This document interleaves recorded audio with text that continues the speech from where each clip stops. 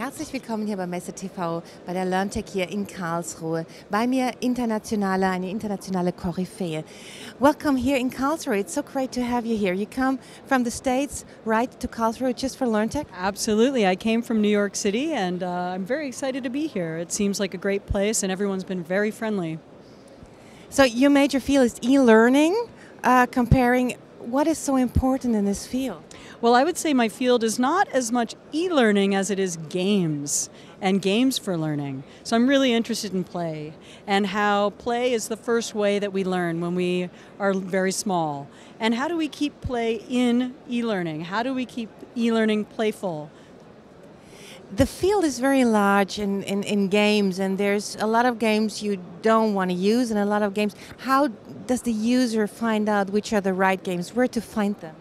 I think we should look at the games that young people are playing now, and we should try to understand what they're learning in these games, popular games, and then from that really try to develop curriculum around those games or make new games that connect to the games that are popular. I think the problem is oftentimes we try to make our own games without having an understanding of games themselves that are just for entertainment.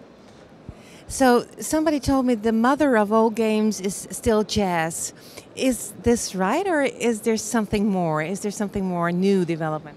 The mother of all games is chess. Well, I think that you could say that if you lived in a Western European context, but I would say that the mother of all games might be something different depending on where you're from. And I think that right now video games have really become an interesting form. It's become a media. It's become something that is making more money than film at this point in terms of box office receipts. So I think that we should look at video games and try to understand them. How important is the cultural background for the people who playing the game or the people who develop the game? Oh, it's incredibly important. Games are part of culture. They've helped us create our identity and who we are. So we need to understand the games of different cultures in order to design for these cultures.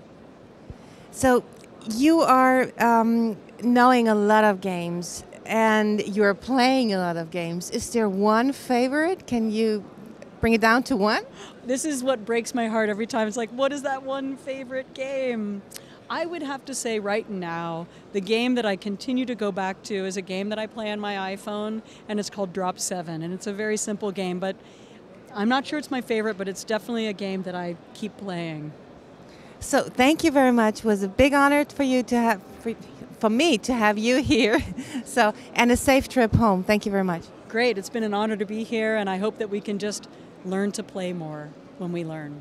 That will be a good solution for the next year. Thank you. Thank you.